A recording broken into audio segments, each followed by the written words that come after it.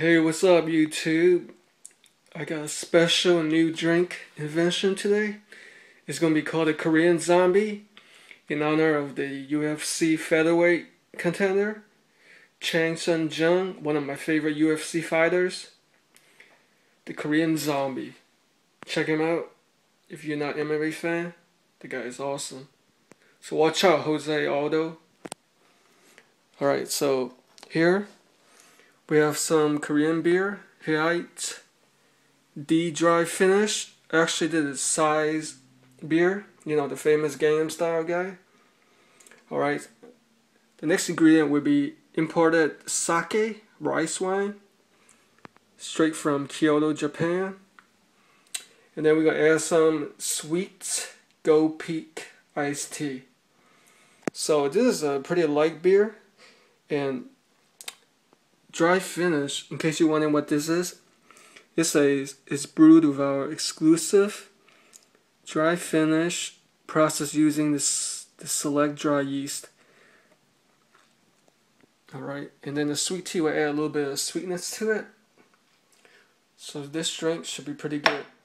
So with the sake, just add about 2 ounces of that.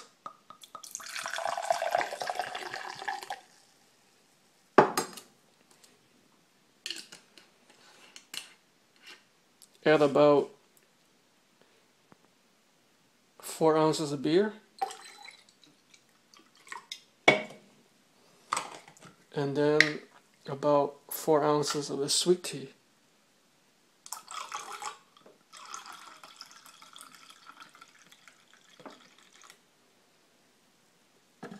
And then top it off with a little bit of crushed ice. So in case you wonder how come I didn't stir up, whoops. I haven't received my cocktail shaker yet, so in the near future, I'll be mixing up in that. Well, let me try this. Just to make sure I mix it up properly, I'll use a chopstick. Keep it official, you know, Asian style, until I get my cocktail mixer.